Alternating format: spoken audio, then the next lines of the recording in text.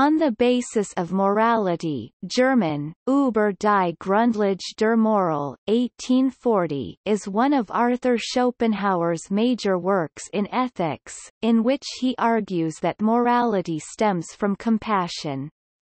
Schopenhauer begins with a criticism of Kant's groundwork of the Metaphysic of Morals, which Schopenhauer considered to be the clearest explanation of Kant's foundation of ethics.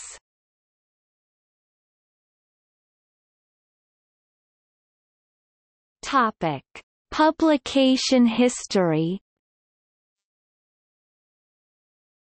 On the Basis of Morality was written for an essay contest of a Danish academy.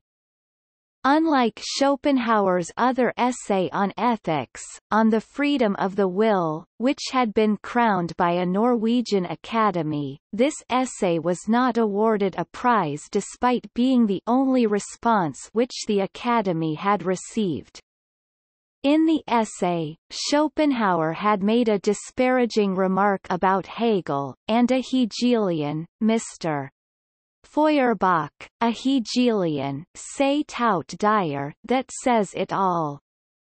The judge of the prize competition, however, was an author of a Hegelian theory of morals.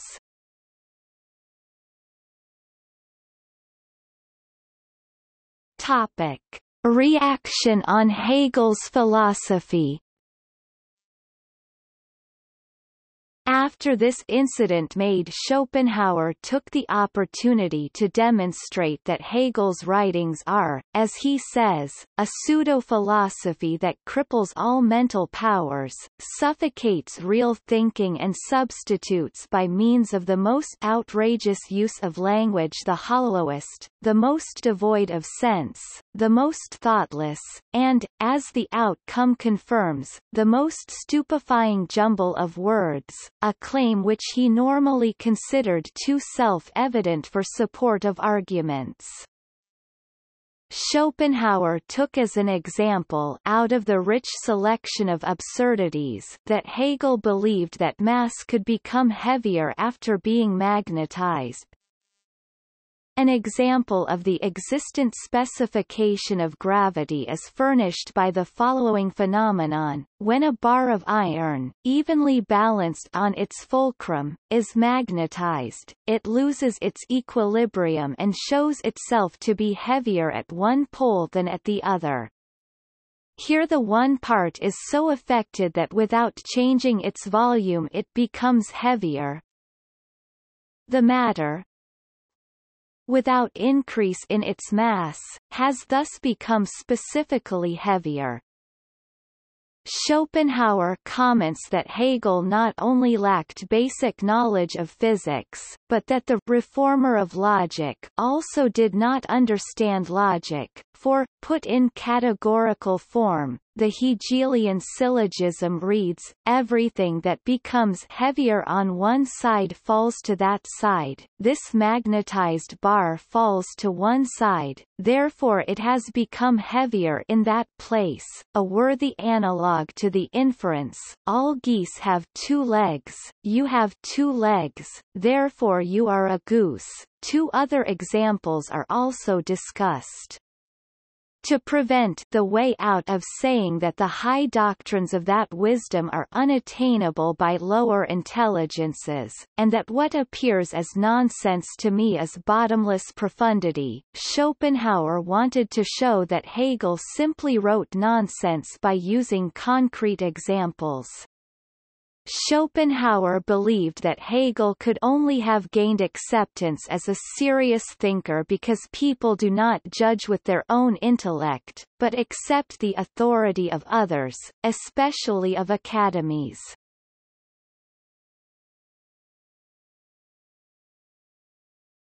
Topic: Structure. On the Basis of Morality is divided into 4 sections. The first section is an introduction in which Schopenhauer provides his account of the question posed by the Royal Danish Society and his interpretation of the history of Western ethics. In the second section, Schopenhauer embarks on a criticism of Kant's foundation of ethics. The third section of the work is Schopenhauer's positive construction of his own ethical theory. The final section of the work provides a brief description of the metaphysical foundations of ethics.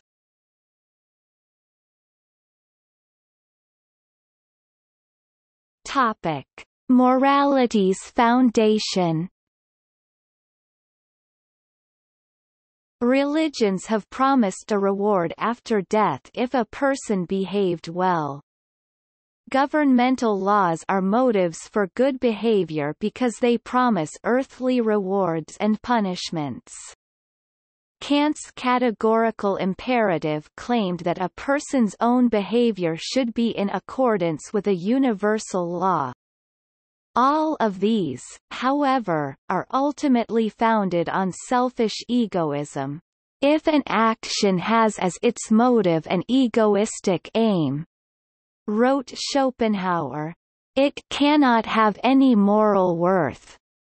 Schopenhauer's doctrine was that morality is based on the everyday phenomenon of compassion, the immediate participation, independent of all ulterior considerations, primarily in the suffering of another, and thus in the prevention or elimination of it.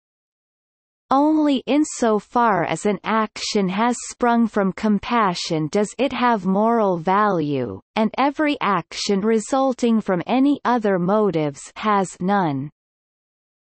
Compassion is not egoistic because the compassionate person does not feel different from the suffering person or animal that is seen. Even though the sufferer is experienced as an external being, I nevertheless feel it with him, feel it as my own, and not within me, but in another person. But this presupposes that to a certain extent I have identified myself with the other man, and in consequence the barrier between the ego and the non-ego is for the moment abolished. Schopenhauer thus considered it to be true that compassion, as the sole non-egoistic motive, is also the only genuinely moral one.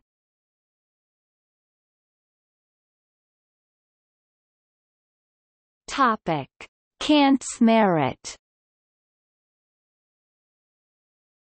Schopenhauer declared that the true basis of morality is compassion or sympathy.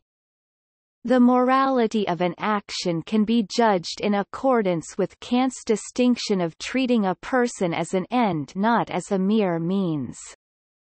By drawing the distinction between egoism and unselfishness, Kant correctly described the criterion of morality.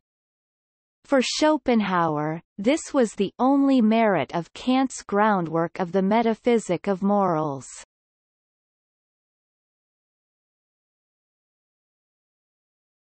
Topic: Reception.